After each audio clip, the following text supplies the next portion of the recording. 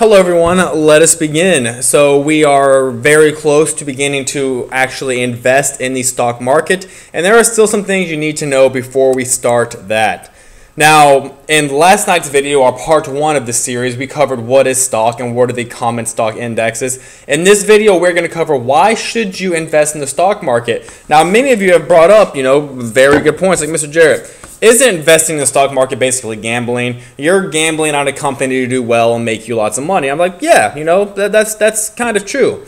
How do you know which company to invest in? What happens when you invest in a bad company? Do you lose all of your money? And you guys make very good points, but in this video, I'm going to show you something you may not know that may change your mind about gambling in the stock market. All right, so first thing you need to know is that there are two different types of stock investments, if you will. So many of you may have heard the term mutual fund thrown around. A mutual fund is simply an investment program that you put your money into and have it invested and managed by a professional, like a professional financier, a stockbroker, someone who is paid big bucks to manage your money. So if you hear things like Merrill Lynch, TD Ameritrade, Charles Schwab, Bank of America, these are all companies that offer actively managed mutual funds. They are actively managed because there is a real live human being or a very large group of human beings that are constantly trying to beat the market. Now, when I say beat the market, I'm referring to if stocks were left alone. So think about the 2,800 or so stocks in the stock market. Think about the S&P 500, the NASDAQ, the Dow Jones Industrial Average. How would they do on a daily, weekly, monthly, yearly, decadely, I guess that works, decadely basis if left to themselves? Let's say they return an average of 7% per year for the past 3 years. An actively managed fund, they seek to beat that number. Your actively managed fund was successful. The person managing your money did a very good job if they can get you 7.5% or 8% or 14% or whatever it is. So actively managed funds, I want to emphasize, they pay someone, or actually technically, you pay someone in fees to manage your money. So if you go to TD Ameritrade, Charles Schwab, Merrill Lynch, Bank of America, you say, I want to open a mutual fund, you will give them X number of dollars and they will charge you a fee based on how much money you give them, and they will also charge you a fee based on how much money you make, because these experts, generally know what stocks to pick. Now, if you're like me, you do not have time to sit around 12 hours a day and try to figure out, do the number crunching, which stocks are going to go up and which stocks are going to go down, which is why it may be beneficial to pay someone to do it for you. So there are some pros with actively managed mutual funds. A pro is that they tend to outperform the market in the short term. Again, when I say outperform the market, if the market were left alone, what would the percentage gain or loss be? In the short term, so we're talking, a year to 2, maybe 3 years. I wouldn't go over 3 years. They tend to outperform the market on the short term. So let's say stocks grew at an average of 3% in the past 3 years. An actively managed fund may grow 4, 5, 6%. And again, I want to emphasize, guys, I say tend to outperform the market, not guaranteed at all. What if the person or group of people managing your fund make a bad call and sell stock when they should have bought stock, or bought stock they should have sold, or totally neglected a stock that ended up making, quadrupling its profit margin in 1 year? So that's what I mean when I say tends to outperform the market. Now, there are some cons with actively managed mutual funds. The biggest cons, I kind of already talked about that, is that the fees associated with them. So let's say you invest $10,000 with Bank of America. You go to Bank of America this week and you say, hello, I want to talk to your stockbroker. I want to open a mutual fund. And they say, okay, I'm the stockbroker. Give me your money and I'll make you lots of money. What they really mean to say is, give me your money and I'll make both of us lots of money. So let's say you give them $10,000. They're going to take a small percentage of that. Okay, cool. They're doing you a service. That you got to do that. But also, based on any gains you make, they also charge you based on that. So if you make $1,000 in profit in 1 year, they may charge you $100 or $200 because of them doing so well managing your money.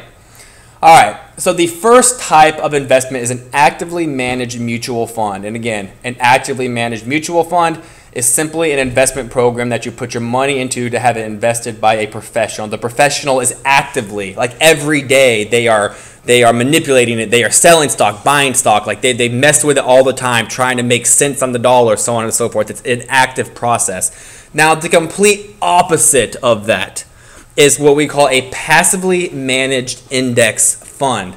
Now let me pause here. If you recall in part 1 of this series on investing, I showed you all some of the common stock market indexes, the NASDAQ, the Dow, the S&P 500. There are many, if not hundreds of other indexes, but those are the 3 most common. So remember, that's what an index is. An index is an attempt to show a general trend of a particular sector of a market. Like the S&P 500 is the 500 largest stocks. The Dow is the 30 largest stocks, and the NASDAQ tend to be more technology oriented stocks. Okay, now a passively managed index fund is an investment program that attempts to mimic the movement of the stock market over the course of time. So let's pause right there and do some comparing and contrasted.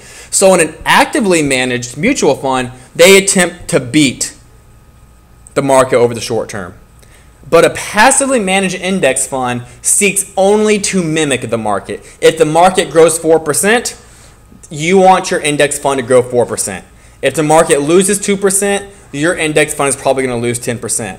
So what the crap? Why would someone even consider that? Why is this even a thing if all it ever does is average? It just does what the market does. So I want you guys to think about that. Why would someone invest in a passively managed index fund when all it ever does is do whatever the market does? Don't you want to do better than the market?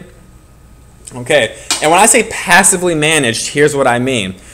It's passive. There is not a paid professional. There is no one you pay to manage your money on a daily basis. There is no one researching rigorously 12 hours a day, buying stocks, selling stock, trading stocks, researching this company. You invest your money and you leave it alone, and whatever the stock market does, the stock market does. If the stock market has a bad day, you had a bad day. If the stock market has a good day, you had a good day. If the stock market has an average year, you had an average year as well.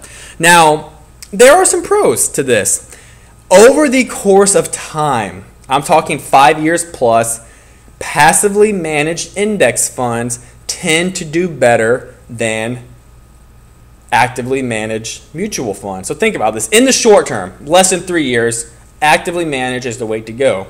But over the course of time, it gets more and more difficult to predict what companies are going to do good. Like, guys, here's the thing. No one can predict the future. No stockbroker can predict the future. You know what? This is a terrible example. We could find out Google is run by terrorists and their stock market and their stocks crash and people lose hundreds of millions, if not billions of dollars. I mean, no one can predict such things. Some company, like General Electric or Boeing, could declare bankruptcy tomorrow because of some issue we never even imagined. This stuff can and does happen. So the farther a stockbroker or stock analyst tries to predict in the future, it gets harder and harder to do it. Which is why in the short term, like, you can look at the numbers and predict what's going to happen to like public stock or Walmart stock over the course of the coming years, within reason, a reasonable estimate. But once you get past about 3 years, it becomes very shady and very gray, perhaps 50 shades of gray. That was a joke. It was unintentional, but it was kind of funny. All right. Now, to contrast that, a passively managed index fund tends to do better over the course of time. And I'll show you an example here in a little bit. Now, a con, as I already mentioned, mutual funds tend to have higher rates of return in the short term. So let's continue with our LEQ. Why should you invest in the stock market? What I have here is the average return per year for the past 100 or so years. So let's take a look here.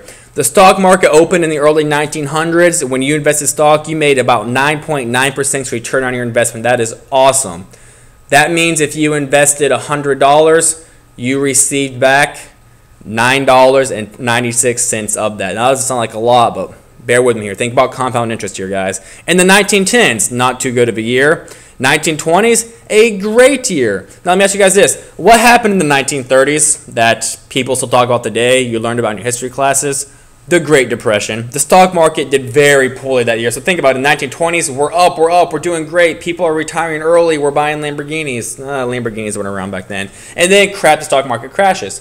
1940s. What was going on in the 1940s? World War II. What happened in the 1950s? The baby boomers. America emerged as the world superpower. We have not had a boom like we did in the 1950s. 1950s was a very good year. 1960s, Vietnam was going on. 1970s, we had the civil rights movement. 1980s, another good year. 1990s, another good year. If you invest in the stock market in the late 1970s and you retired in the late 1990s, you did very, very well. Now, the 2000s, so we're talking 2000 to 2010, that's called the lost decade. I'm not going to quiz you on that or anything, but it's called the lost decade because that's when we had the recession of 2008. Companies really stagnated. Now, in this particular table, it doesn't show you what's been going on the past 5 years, but the past 5 years from 2010 to 2015 or so, the stock market has grown approximately 13%. So we are doing very well. Now, here's what I want you guys to realize. If you invested your money in 1930 and took your money out in 1939, you did not do very well at all. If you invested your money in 1980 and took it out in 1989, you did really well. If you invested your money in 1970 and took it out in 1979, you did okay. You know, 5% on $1,000, that's not too bad. But here's what I want you guys to realize. If you were to average all of these numbers together, including the really crappy decades, including the Great Depression of the 1930s, including the recession of 2008, if you were to average all these numbers together, you would get about 10%. You'd get about 10%. Not bad at all right there. So I would like to show you all what this looks like on a graph. All right, so I'm going to show you what the stock market looks like on this particular graph. All right, so we are going to have, this is going to be, I'm going to put V for value of the stocks. This is not entirely accurate. I'm going to put V for value. I'm putting down here T for time. Let's start at 1900s and let's go all the way up to 2015. All right, cool. And you know what? I'm going to choose the S&P 500 index. So this is for the 500 largest stocks on the stock market. These are most of the companies you've heard of. You know, the Walmarts, the Targets, Microsoft, Apple, Google, Amazon, so on and so forth. So here is what the stock market has looked like over the course of the past 115 years. And what I'm about to show you is not too much of an exaggeration. Now, I'm not going to do 500 stocks. I'm just going to give you guys some exaggerations. All right, so just watch. Kick back and watch for a second.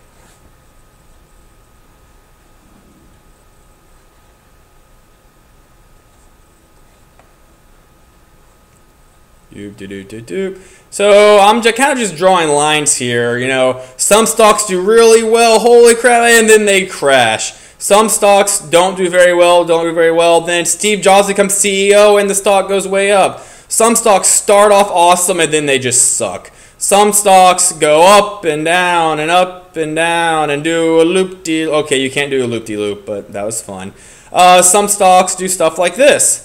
Some stocks start off really well, they do even better, their CEO dies, but then they get another good CEO and they are just awesome. Okay, so here's the deal.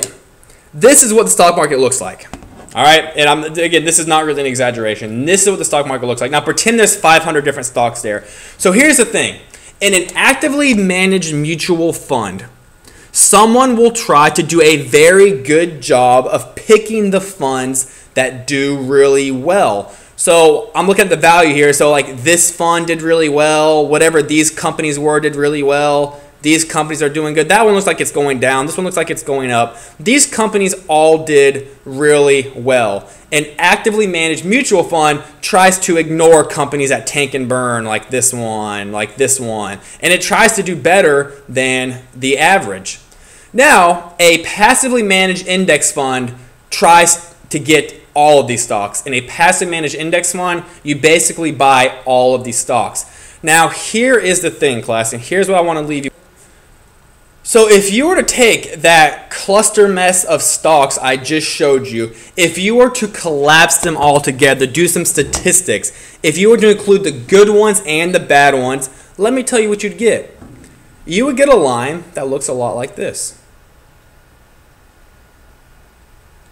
It's not bad. That's positive. It's increasing. And in fact, it just so happens it's increasing at a rate of about 10% per year. So guys, think about this. Since the 1900s, the past 120 some odd years, that's a rough estimate, even with World War I, World War II, Great Recession, Vietnam, Korean War, civil rights movements, terrorist attacks, many different presidents, despite all of this, the stock market's growing on an average of 10% per year. So how do you get that 10% number? How do you not buy a stock that drops and goes down? How do you identify stocks that do really well? So I'm going to leave you all with that. So in conclusion, I know I kind of left you all on a cliffhanger there. In conclusion, I am going to explain that 10% number in much more detail in class the following days. So what I want you guys to know is, why should you invest in the stock market? And the answer is because over the course of time, that is a key phrase, guys. I'm not talking about the past 5 years, the past 10 years. Over the course of time, the stock market has given investors an average return of 10% on their investment. That is darn good. Now think about the examples we've done using compound interest with a 10% return on investment. Remember, we're trying to retire millionaires here. So I will end the video there. Thank you for watching. I'll see you all in class.